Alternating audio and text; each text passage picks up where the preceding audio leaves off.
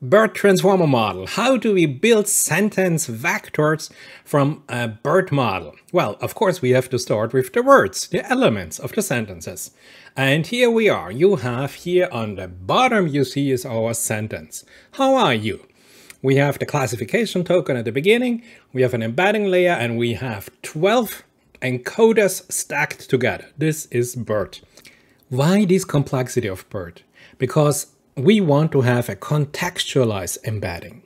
Remember, word2vec gave us a static word embedding, but this here gives us a dynamic word embedding depending on the other words in the sentence.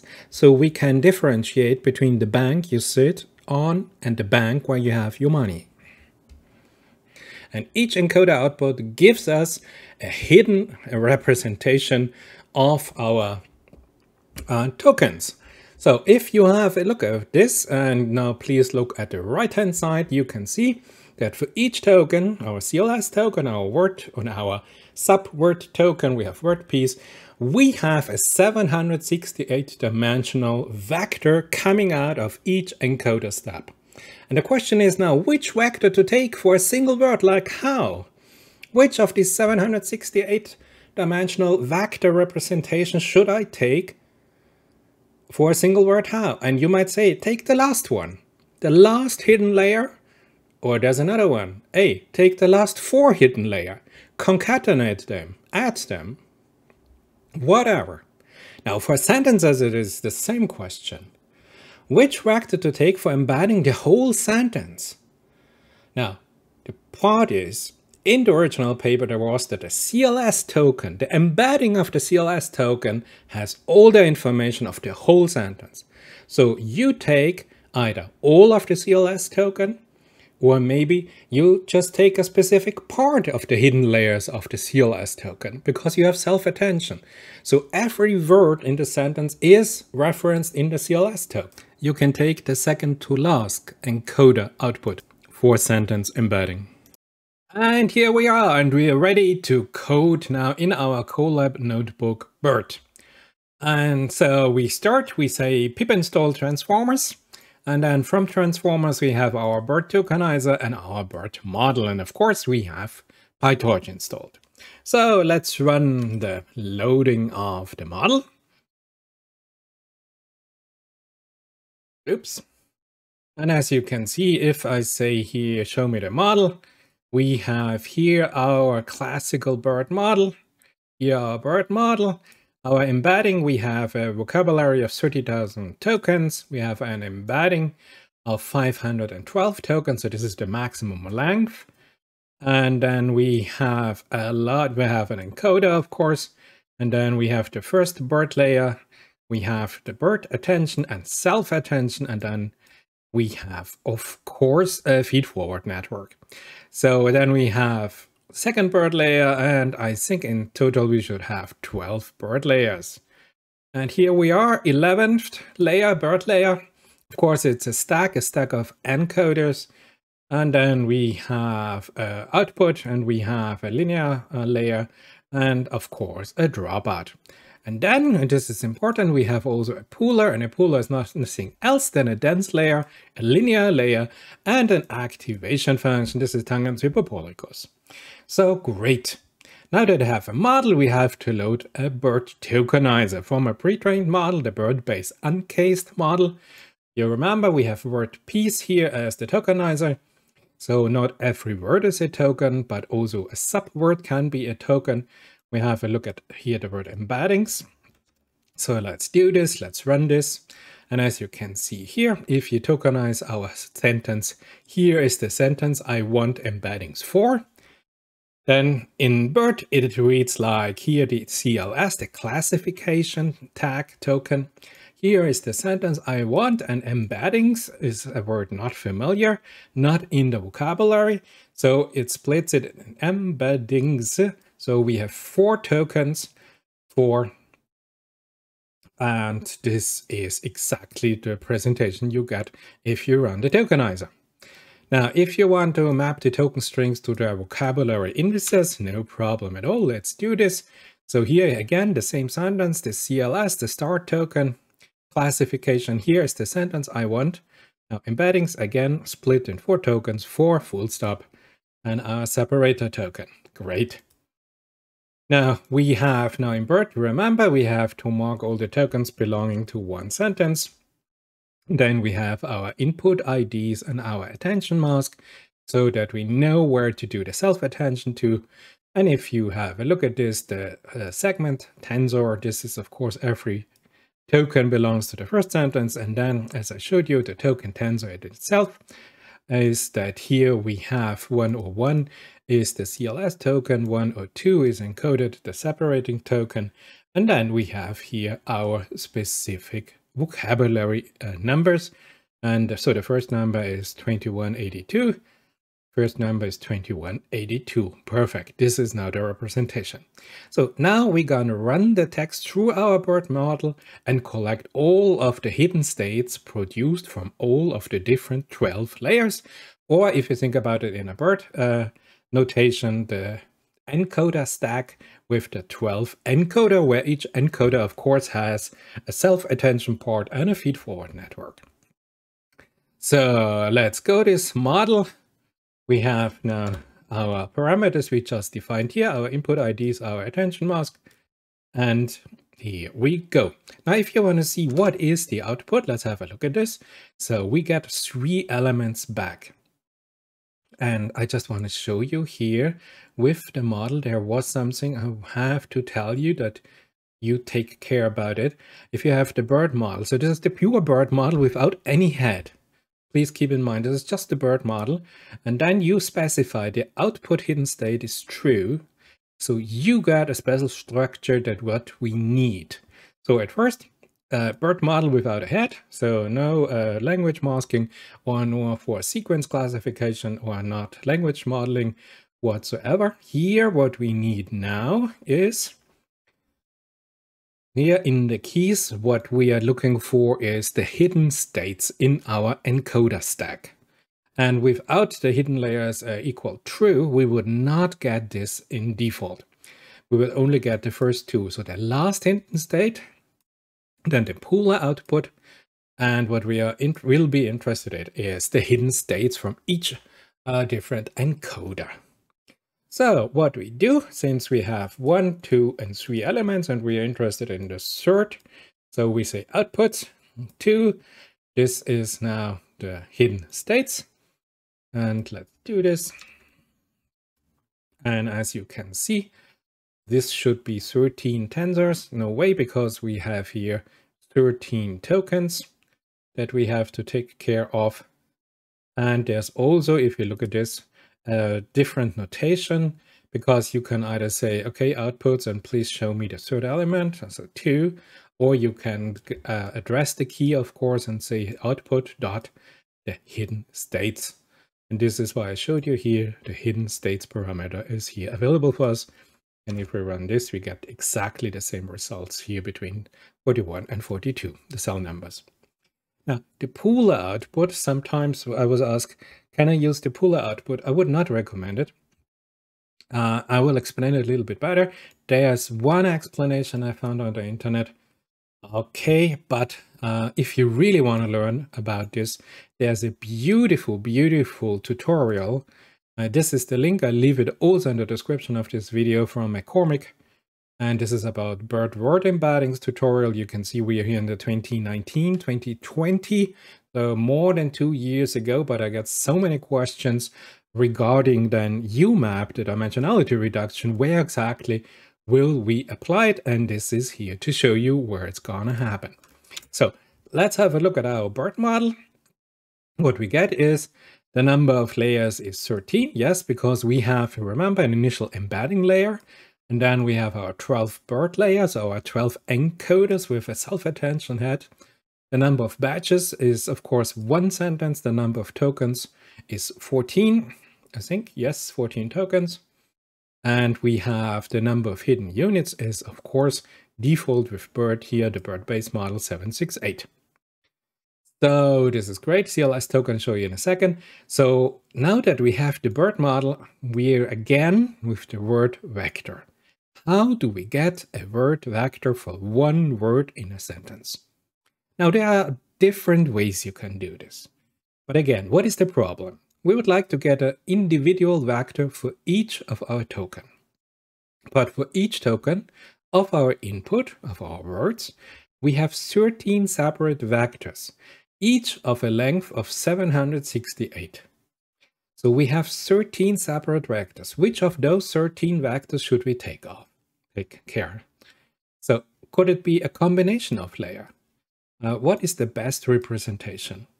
And there are two ways in literature that proved successful, but please try out in your particular case, experiment a little bit to see if your model is really the most performant model. So the first is, let's concatenate the last 4 layers, giving us a single word vector per token.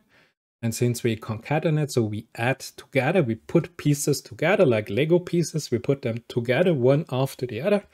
We have 4 times the last 4 layers, 4 times 768 hidden dimension. So we have now suddenly a vector with a dimension of 3000. So we are in a high dimensional vector space. And this is the place where then, after we have done this, UMAP will come in, and if we have a sentence vector in a vector space, or maybe just in a topological space, UMAP will help us reduce here our specific vector to this sentence, which has 3000 coordinate components, to reduce this to 100 or maybe 3. So let's combine all the layers to make this a whole big tensor. We can stack it. This is great. Since we have only one sentence, we remove the batches. Then we just swap out. And we have now a PyTorch vector with a size 14, because we have 14 tokens and 10 words. And 13, remember, is then the number of the layers in our encoder stack. And the hidden dimensionality is 768. So this is our tensor size, our PyTorch tensor size. So now we do the concatenation, and this is as easy as it goes. For token and token embeddings, we say torch concat, token the last 4, token -1, token -2, token -3, and token -4. Let's put them together, and what we get, this is exactly what we are looking for. We have now a shape 14 times 3000. So for each of our 14 tokens now, we have a vector representation where each vector representation has 3000 coordinate components instead of just 3 that you are familiar with it. So for every word or token, we have a vector with 3000 dimension. Great. An alternative method is embedding by adding the last 4 layers. So we just do not concatenate it, but now we add it together. So it's a simple summation. The torch.sum, you know this, the last 4, and we do this. Of course, the dimensionality now is different, because now the shape, again, for each of our 14 tokens, we have, instead of a 3000 dimensional vector, we have only a 768 dimensional vector. A word vector based on BERT. So we can construct our word embedding, our word vector in a vector space. And in a vector space, we can apply cosine similarity and. We can calculate for 200 years. We have the mathematics for a vector space algebra. So this is beautiful. But of course, now that we know how to do the word, you might say, okay, and how do I do a sentence vector? So I have a complete sentence with my 14 tokens, and can I get one vector that indicates in a high dimensional space, a vector space, this sentence vector? How to do this? Well, you guessed it already. There's a simple approach in literature to average the second to last hidden layer of each token, producing a single 768 length dimensional vector. So, and if we do the second to last hidden layer, this is easy. We have here all our hidden states, all the outputs of the different encoder in our encoder stack. And then we say the second to last, so -2. Now our batch is 1, so okay, we take this one. And then if we print the shape now of this token, vector, you will see that our token vector shape has 14 times 768. And now that we take the average of all 14 token vectors of the second to last state, this is simply the command torch.mean. And as you can see, our final sentence embedding vector has the shape 768. So this is exactly what we are looking for.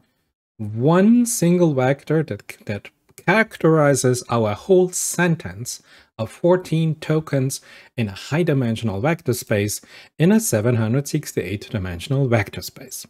And if we build those vectors in these high-dimensional vector spaces, then to do a clustering, we need UMAP and we need HDB scan to do some clustering algorithm in these high-dimensional vector spaces.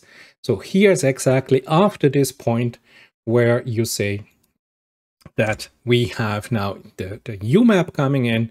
So if you want to see how this tensor looks like, here we go. Our sentence embedding tensor is here, tensor with 768-dimensional vector components. So this defines a vector in a 768-dimensional space. Now, of course, if you would like, as I showed you, also a CLS token embedding, we remember our outputs, and then we said our last hidden state. So this is really the last hidden state, the tensor size. And you see here we have a torch tensor with 14 for our 14 tokens and a 768-dimensional vector space, and the tensor itself here is 14 times 768, so 14 rows, and the different columns. So we have 768 columns in this tensor representation. And then if we say, okay, we go for all the sentences and we go for all the hidden layers, but we just go for the very first, for the 0 elements of our, if you want, a sequence. This is exactly the in the hidden representation of the CLS token. So we just pick the CLS token if you want. We can do this easily. So we get a torch, PyTorch vector size of 768-dimensional vector.